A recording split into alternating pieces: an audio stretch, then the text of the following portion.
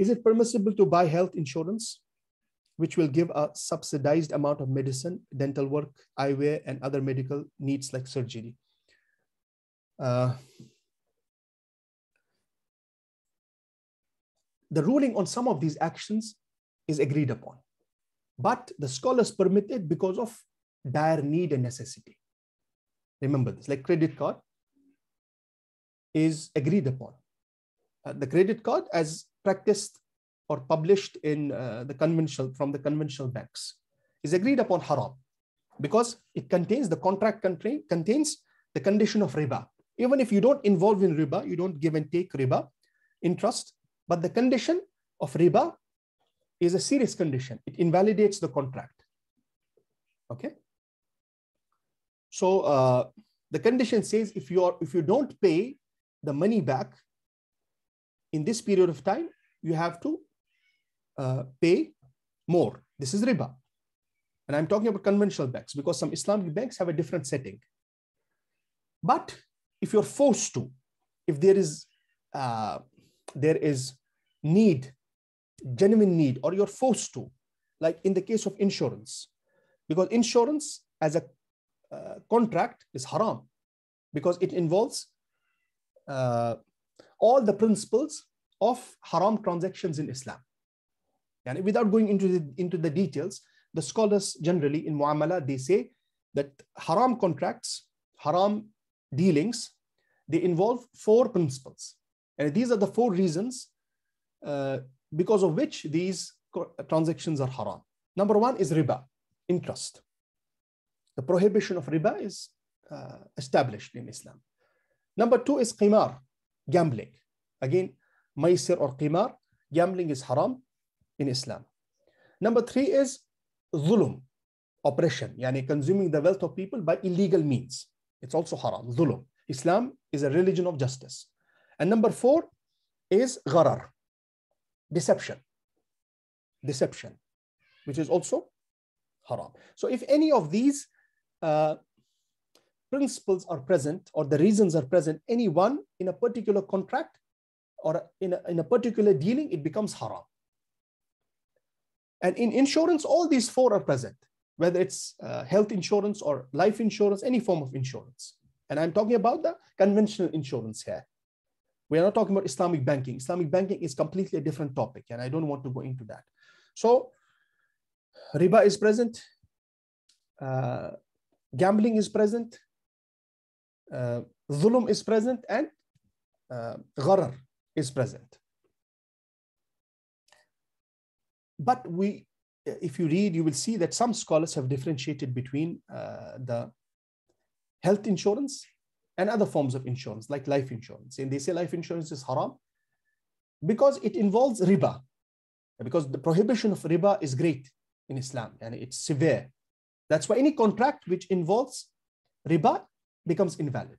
Now the question is, if these things are present in a contract, do they become invalid or valid? And it's haram, it's sin to deal with it, that's fine. But what about the contract itself?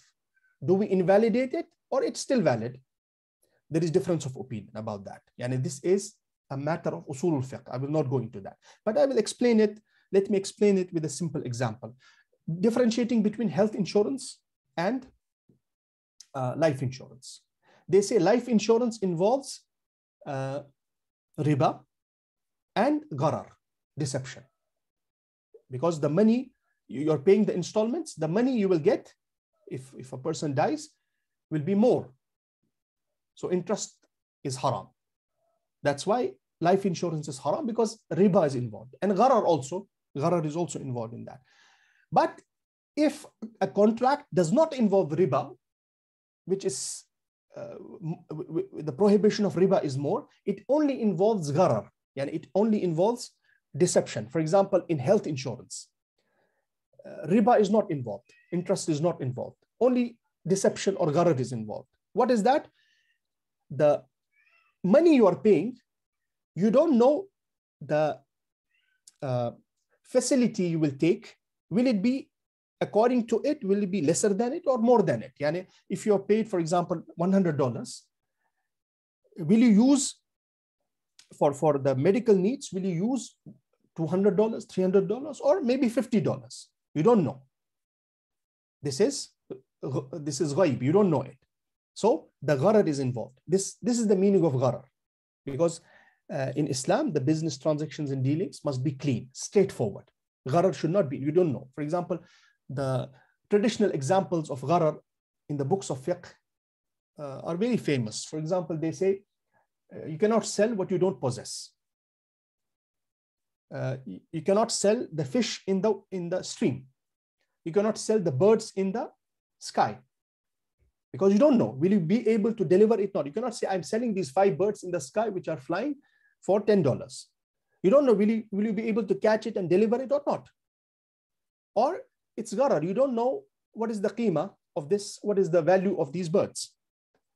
Until you possess it, until you catch the birds, for example, until you catch the fish, you have it, you can sell it. And the buyer also has the right to understand the qualities of this commodity. So gharar is haram in Islam. But how do they differentiate? They say if a particular contract, yani listen to this carefully, understand. If a particular contract or a dealing involves riba, the contract will become invalid and it will never be permissible in any condition, whether there is need or not. If it is forced, that's another thing. And if it's forced on me, it's a different thing. But I should try my best to avoid it. But if the contract or the dealing only involves gharar, not riba, like in the health insurance, only gharar, riba is not involved. Because the prohibition of riba is directly from the text. The prohibition of riba is more severe than the prohibition of gharar. The prohibition of gharar is understood from the text. Yani we don't have a particular ayah which mentions the gharar directly. So they say, if a contract or a dealing involves only gharar, it can be practiced in dire need.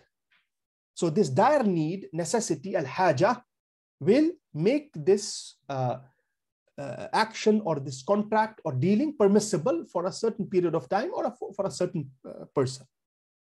Okay, so this is how they differentiate. Yeah? This is ijtihad. This is their opinion. It can be counter-argued. Wallahu a'lam. This is how they differentiate. They say health insurance is permissible if it is forced, if there is a need, if a person is living in a society where he cannot pay for his for the health care, it's very expensive. He will face a hardship, difficulty for himself and his family.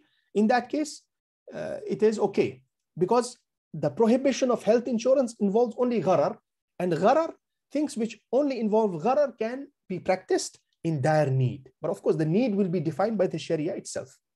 Dire need does not mean less comfort. So I'm in a comfort zone. My standards of comfort are fixed.